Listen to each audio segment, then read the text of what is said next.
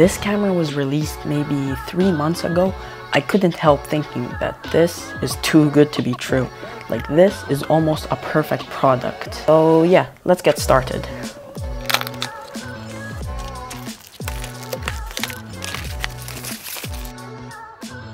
So I've been using this camera for a couple of months now, so I've basically like used this camera in almost every situation. I shot photos, I've shot videos, I've basically done everything with it. I shot vlog, I shot normal video, I shot I've done everything with this camera, so like I know what I'm talking about.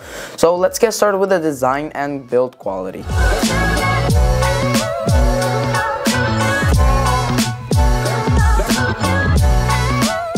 The camera is really lightweight, coming only at 1 pound, which is pretty impressive, especially considering like the capabilities of this camera. So think about it like this. This camera is basically like a R6 Mark II shrunk down.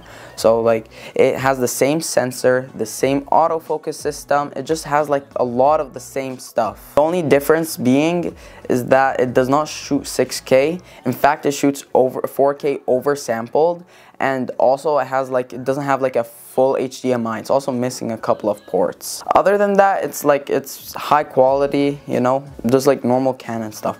Although one of the issues I found with the design of this camera being small is that the SD card slot is on the bottom, right? So like on your average camera, like a R5 or like basically anything, the SD card slots are like on the side, but for this it's on the bottom with the battery.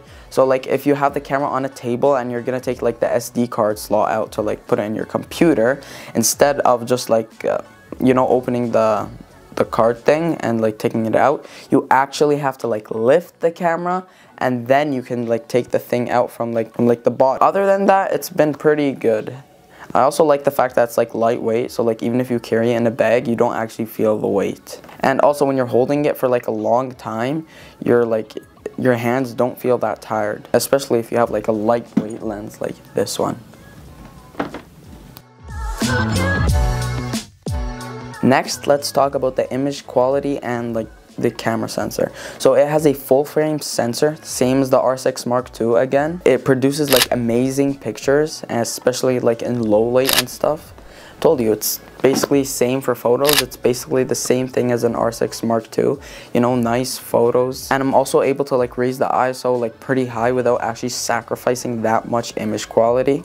So if you're to compare this with your phone, if you shoot at night, you do realize how like the thing is all grainy and stuff, unless you're gonna put night mode, which is another story, because like that basically reduces the shutter speed. So it's gonna be either too bright, it's gonna look unrealistic, and also you need to hold your phone still.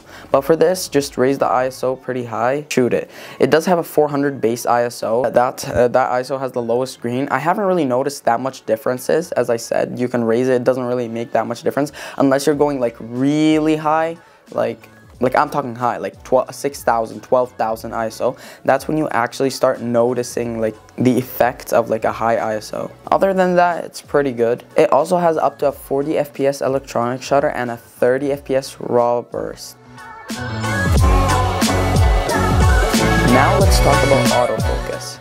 So as I said, same autofocus as the R6 Mark II, so like if you've watched any reviews of that, just basically consider it as being the same. Right now I'm recording an autofocus so you can actually tell. And bear in mind, this video is being shot on the R8, 4K, 30 frames per second, and also on log. It also has really nice like eye tracking, and like the touch function of the autofocus system is just really good. Just like you just tap on your face or whatever it is on the screen, whatever object, and then it just like boom, just focused, you know what I'm saying? And if you're like moving or anything, you're shooting cars, moving, anything moving, it's like fast. So like even if I'm like moving like this, you see I'm still in focus. Okay, now let's talk about the video capabilities.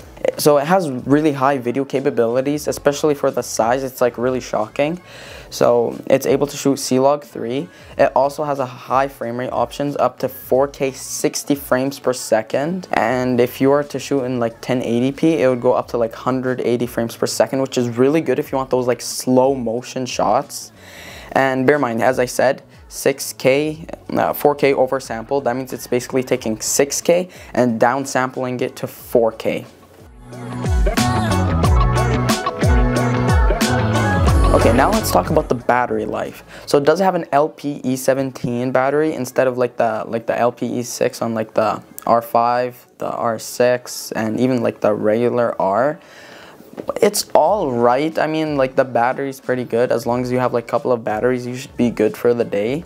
It basically has the same battery as the RP. If you have like one of those, you know what I'm talking about. It's like all right. It's not that good, but like it could last pretty long. And for the price and value, this camera costs 1,500 bucks. It's like really high value, especially considering like it's almost like $1,000 less than the R6 Mark II for basically like the same camera.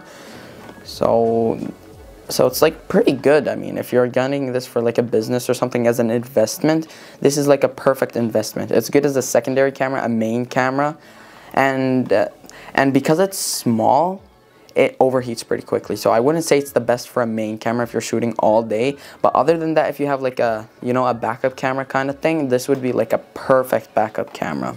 So pretty much that's it. And if you've made it till here, you might as well just subscribe. So yeah.